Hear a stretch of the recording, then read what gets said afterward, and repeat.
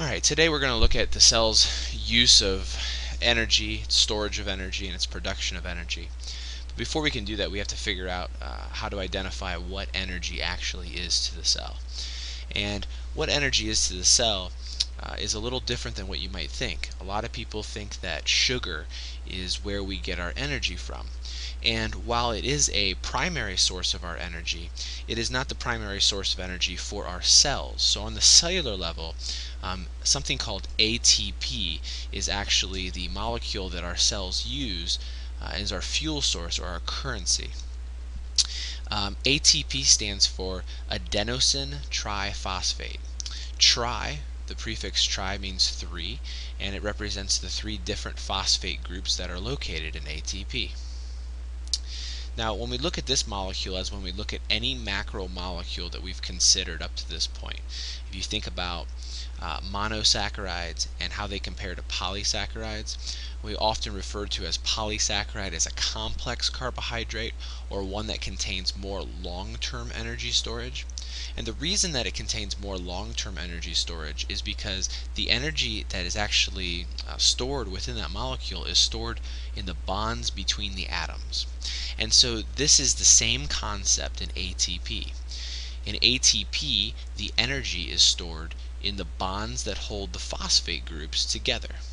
So when one phosphate group is removed and this bond is broken, it's this broken bond that provides the energy for the cell.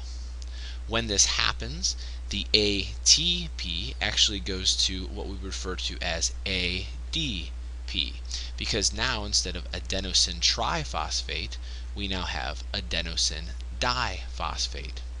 So in essence, what has happened is this one bond that held the second phosphate group to the third phosphate group has been broken. And when that bond is broken, energy is released. That energy then can be captured by the cell and used for its processes. This reaction is called an exergonic reaction. It's called an exergonic reaction because energy is actually exiting or leaving the product itself. And so we can take ATP as the reactant, break off a phosphate group, and end up with ADP plus energy. And because it's plus energy, it's called an exergonic reaction. Now, if we were to take this phosphate group and rejoin it to the ADP, we would then have ATP. And that would be called an endergonic reaction. And the reason is because the energy, the stored energy, is actually going into the new, bigger molecule. So really, if I were to ask you a question like, which molecule contains more energy, ADP or ATP, you would be wise to answer ATP. And the reason that ATP has more energy than ADP is because ATP has more bonds, and it's the bonds which store the energy.